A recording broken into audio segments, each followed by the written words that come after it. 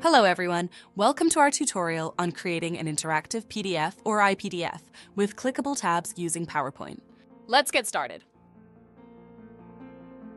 First, open your PowerPoint presentation. This is the presentation that you will convert into an iPDF.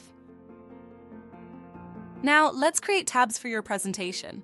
You can use shapes or text boxes for this. Place these on a slide that will serve as your home or index slide.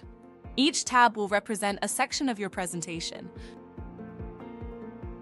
To make your tabs clickable, you need to add hyperlinks to your tabs. Select the tab you want to link, right-click, and choose Link. Select Place in this document, and then select the slide number you want to hyperlink.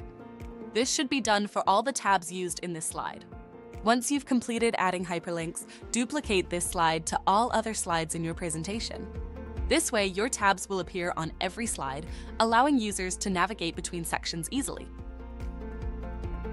Now that you've added all your hyperlinks, go to File, then Save As, and choose PDF as the output format.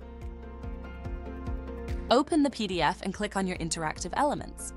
Make sure they work as intended. And that's it! You've just created an interactive PDF with clickable tabs using PowerPoint.